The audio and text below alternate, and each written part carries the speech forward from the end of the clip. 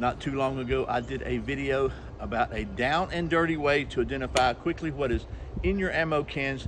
Well, apparently it was a little too down and dirty for a lot of people, so I came up with a couple of other options for you. I like the idea of just a color stripe, so you can cut yourself out a quick template like this, like so, or you can make yourself some stencils like this.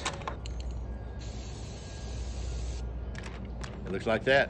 That's just a couple of modifications on my original idea that definitely do look a little neater, and I hope this has been helpful. Remember, survival is not an accident, so be prepared.